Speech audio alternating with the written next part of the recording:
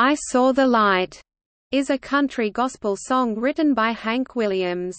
Williams was inspired to write the song while returning from a concert by a remark his mother made while they were arriving in Montgomery, Alabama. He recorded the song during his first session for MGM Records, and released in September 1948. The song is set to the tune of the traditional Scottish folk tune, "Bonnie Charlie", also commonly known as, "Will Ye No Come Back Again?" Williams' version did not enjoy major success during its initial release, but eventually it became one of his most popular songs and the closing number for his live shows. It was soon covered by other acts, and has become a country gospel standard. In September 1946, Hank Williams auditioned for Nashville's Grand Ole Opry but was rejected. After the failure of his audition, Williams and his wife Audrey tried to interest the recently formed music publishing firm Acuff Rose Music. Williams and his wife approached Fred Rose, who signed him to a 6-song contract, and leveraged a deal with Sterling Records. In December 1946, Williams had his first recording session. The songs, "Never Again" and "Honky Tonkin'" became successful, and earned Williams the attention of MGM Records. His first MGM session took place on April 21, 1947. The first song he recorded was, "Move It On Over". The second was, "I Saw the Light".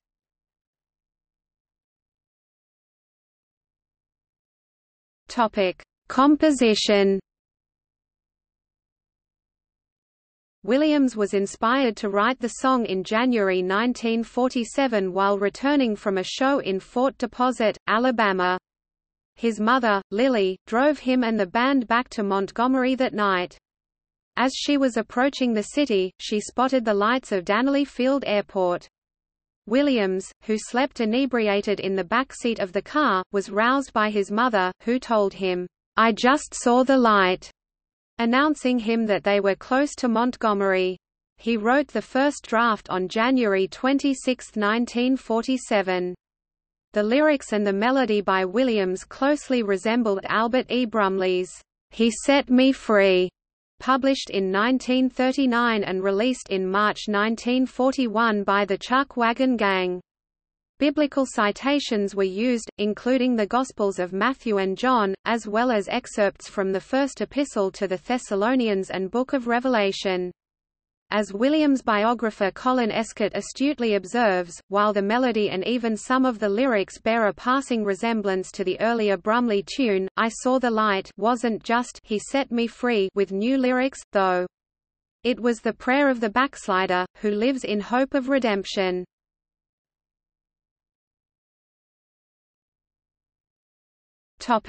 Recording and release. Williams recorded the song during his first session with MGM Records on April 21, 1947. The band was composed by part of Red Foley's backing, including Zeke and Zeb Turner guitar, Brownie Reynolds bass, Tommy Jackson fiddle, and Smokey Loman steel guitar. Williams had also recorded a version of the song on a later session with his wife, which he sent to Rose on August 19. On the accompanying letter, he discouraged the producer to issue the recording. Audrey, like many people who sing badly, seemed to have no sense of how bad she was as a vocalist, and her duets with Hank were like an extension of their married life as she fought him for dominance on every note. While the release of Williams' recording was held, the first issued version was by Clyde Grubb, who recorded it on August 13, 1947. Grubb's version was released by RCA Records RCA 20-2485 in October 1947 with "When God" on the flip side, backed by his Tennessee Valley Boys. Williams' version was released in September 1948, while it was later copyrighted on November 16. It was backed with 6 More Miles to the Graveyard and issued on MGM Records MGM 10271. Boys Life favored the record, stating, It's a typical Hank Williams lament, which you Western and hillbilly fans will eat up." Hank Williams first appeared on the Kate Smith Evening Hour on March 26, 1952, and joined in with the rest of the cast singing "I Saw the Light."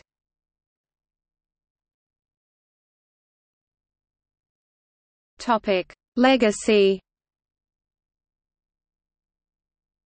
"I Saw the Light" was not a commercial success upon its release but has since become his most recognized hymn and one of his most popular songs. The song became a standard for both the country music and gospel music genres, and has been covered by several artists of the two genres and beyond. AllMusic called it one of Williams' finest songs concerning his strong religious conviction. It was ranked first in Country Music Television's 20 Greatest Songs of Faith in 2005. The 2015 Williams biopic starring Tom Hiddleston was named after the song. Bob Dylan has also referred to it as a source for religious significance.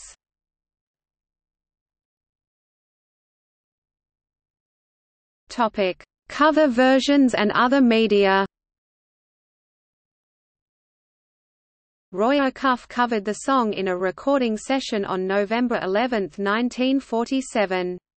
The single was released by Columbia Records CC04895 in February 1948, with "Thank God" on the flip side. During Williams' funeral in 1953, Acuff led the singing of the song, while he was joined on the chorus by artists including Red Foley, Webb Pierce, Carl Smith and Bill Monroe among others present. Bill Monroe recorded the song in 1958, which he released as the title track of his first gospel album the same year. Pianist Floyd Kramer recorded an instrumental version in 1962.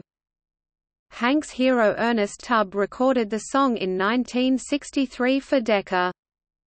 The Nitty Gritty Dirt Band recorded the song in collaboration with Roy Acuff 1971 for the album Will the Circle Be Unbroken? The collaboration reached number 56 on Billboard's Top Country Singles. Bonnie Owens cut the song for Capitol in 1970. The song appears on Emmylou Harris's debut album. Merle Haggard included it on his 1971 album The Land of Many Churches. In 1972, Earl Scruggs included it on his album I Saw the Light with some help from my friends. Pat Boone recorded the song for MGM in 1972.